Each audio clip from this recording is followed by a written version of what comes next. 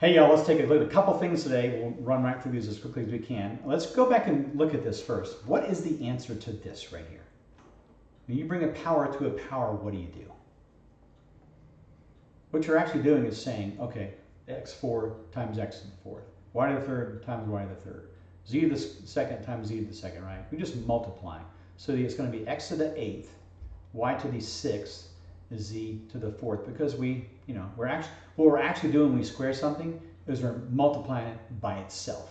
But the rule is if there are exponents to an exponent, you multiply those. Okay, how about this one? Now what's different between that and the one above it? What is missing, what has been added to the second one to make it different from the first one?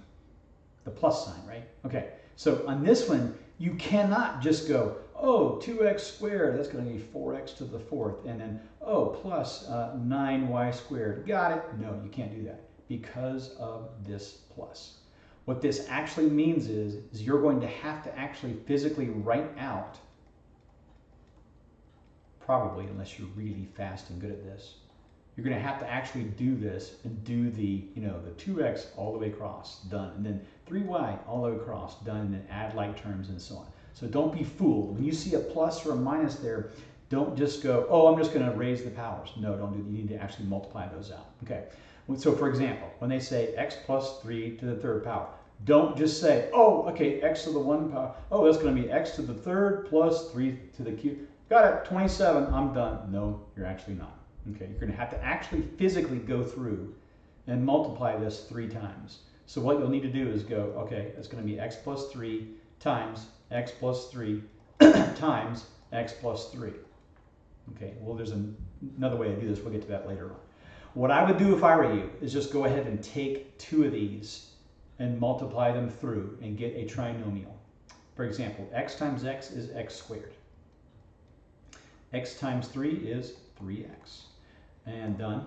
3x again is going to be 3x, and then 3 times 3 is 9. So what you have here actually is x squared plus 6x plus 9.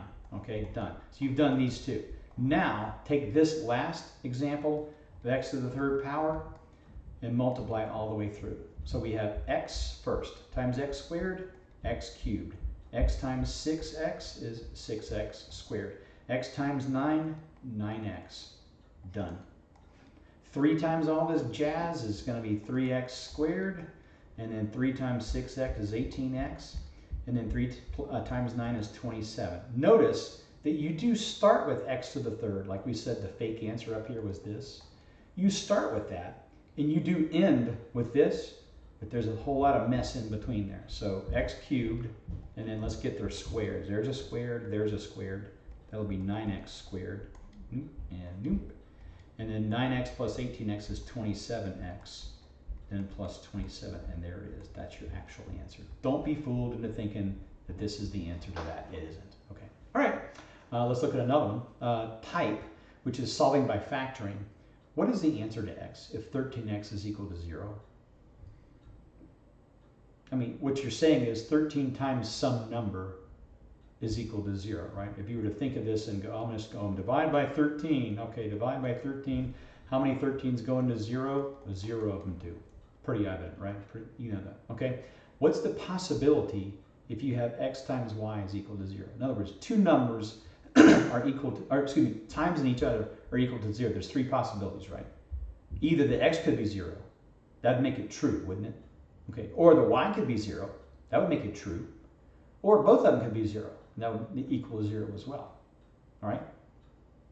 Okay, we're going to use that in just a second here. Okay, look at this.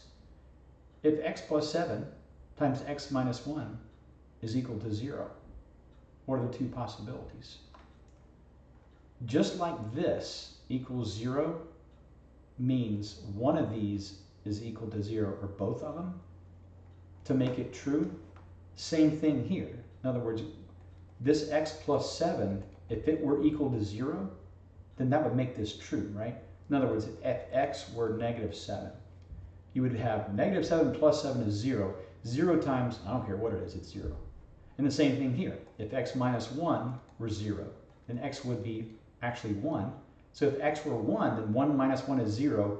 I don't care what this is. If it multiplies by 0, the answer is 0, and we're correct. We're going to use that to solve these kind of problems. So this is called solving by factoring. All right? Well, we've only learned a couple of ways to factor, and one of them is the trinomial to two binomials. So let's do that, and we know that's going to be what this is. When you see a trinomial like this, you can pretty much assume it's going to be factorable. So go ahead and bust that up into two binomials.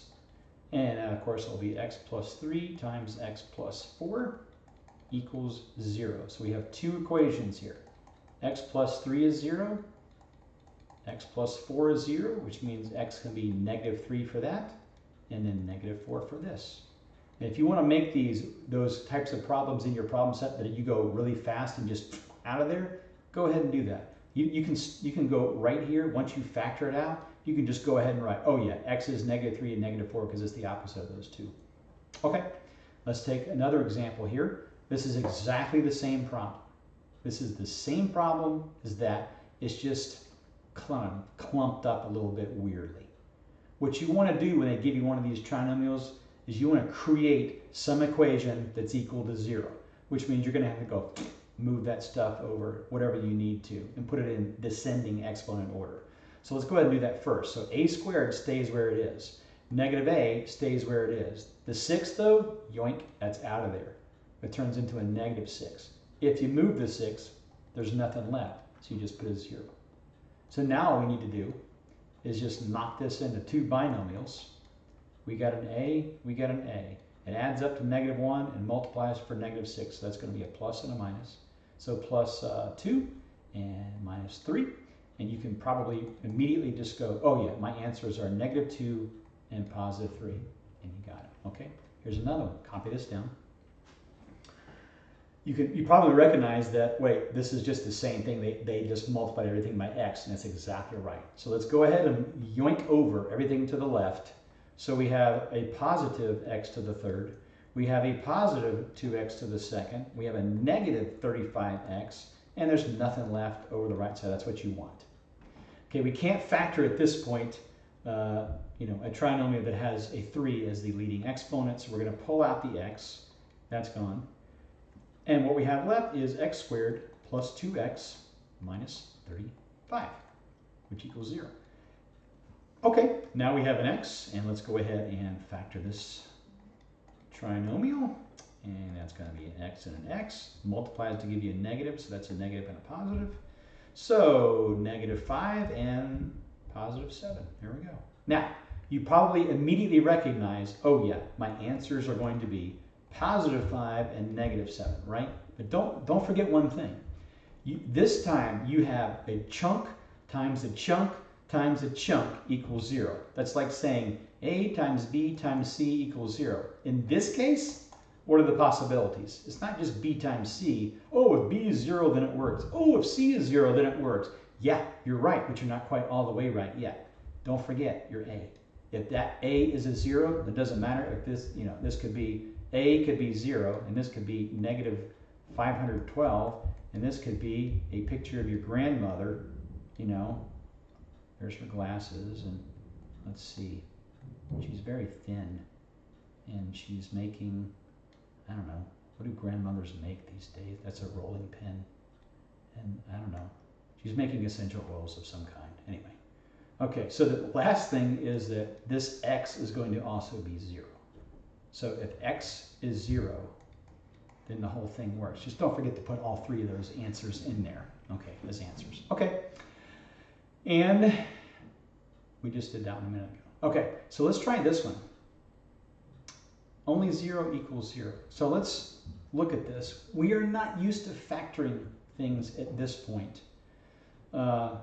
Trinomials that have any lead coefficient except for a 1. So we're going to look at this 2 and the 4 and the negative 70 and go, those are all even numbers. So let's divide by 2. So, oops, that's not right. That should be 2x.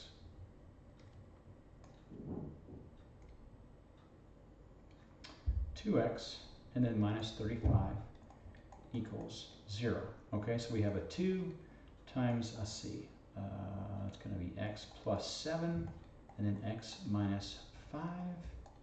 Okay, And now, this looks just like the one we did just a second ago, right? There's something here, and there are two binomials. You multiply them, they all equal 0, right? Just like the one right here. There's something there, two binomials, boom, boom, boom. Okay, the difference is we can't, on the one previously we had, oh yeah, x is equal to 0 because there was an x here. Well, I'm sorry, you can't say, oh, 2 is equal to 0. No, it isn't. So don't even include this as an answer at all. You would just include -7 and +5 as your answers for those. Okay. All right, let's take a look at A and B. So go ahead and pause it and try A and come on back when you're ready. Okay, I'm just going to cross out this and go, okay, x plus 2 times x plus 2 times x plus 2. All right? And I'm going to go ahead and just x plus 2 up front. I know that x plus 2, excuse me, these two together, I'm just going to go ahead and write as x squared plus 4x plus 4, because that's what you get when you expand that and you know, add your like terms together. Okay, so x times x squared is x to the third. X times 4x is 4x to the second. X times 4 is 4x, done. 2 times x squared, 2 times 4x, 2 times 4 is 24. No, it's not. I'm just kidding. Just seeing if you're awake there. Okay. All right. So we have like terms. I got my x to the third power done. 4x squared and 2x squared, 6x squared. Done and done. 4x and 8x are 12x, and then plus 24. No, it's not 24. It's 8. Okay. Just checking. All right. Pause it and try B. See what you get.